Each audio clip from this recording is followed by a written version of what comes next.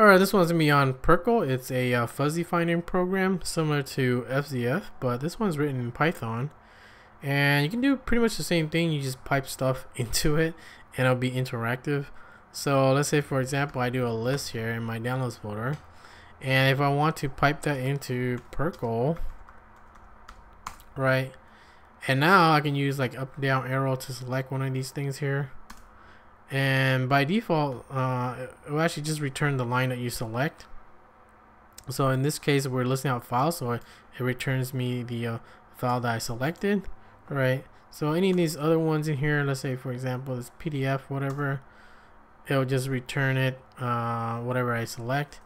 Or you can, if you want to filter it out, let's say for example I want to filter out like just the JPEGs only, I can do that. And then I can select any of these things, or I can even filter even more if I do like a cap or whatever. Then it'll actually filter it out, and I can narrow down my results. So that's what you can do with this. And since we're returning files on here, we can actually use another shell command. And let's say we want to open it, right? So how would we do that here? So we'll use another shell command called xdg open, and now we can actually just pipe our results that we selected into the xdg program, and it should open it with our default GUI program. So let's say for example it's PDF, it open with our default PDF viewer.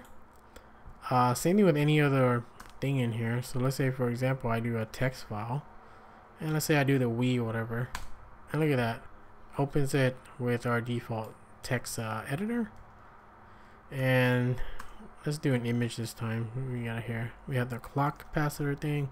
Look at that, opens it real quick.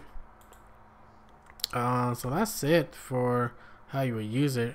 So this one's like just for files, but you can actually use it on like if you're trying to filter out like processes or maybe log files, so on and so forth. I don't know what you're gonna do with it. Other stuff you can do in here. So let's look at the help page for this. We'll pipe this into less, and we'll open another pane here. But they do have, because by default when you're doing this, you see they have the query prompt up top here. If you want that to be at the bottom, you can actually do that using -- prompt bottom. And now our query part here, this one is going to be at the bottom. So I guess a little bit customization. Other things you can do, by default they have like the top down results. So if you want to do like the other way around, the bottom up, you can do that also. So we'll do, what was that here, -- result, bottom up, and this one will, I guess, reverse the order. And look at that, we can do that, right? So now I can actually just filter it out. If I do like clock, then it'll filter out real quick. And they do have like Emacs hotkeys in here, so you can do like I mean, you can use like the regular things like backspace, but you can actually use Emacs hotkeys like Control H or something like that to delete. Let me show you the that they have in here. They do have like a configuration file, I guess, that's in your percol.d folder here in your home folder.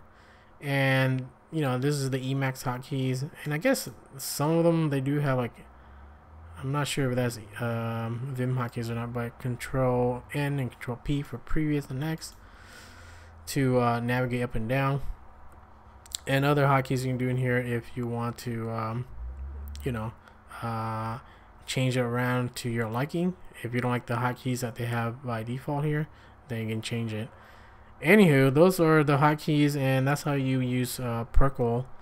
Similar to fuzzy find, like I said, but this one's in Python. So I guess mainly might be useful for people that are writing programs in Python that want to keep it in the same family and just use Python, instead of using like a different language. You can use this to filter out your results, I guess. That'll be it for this one. Yeah, that's it.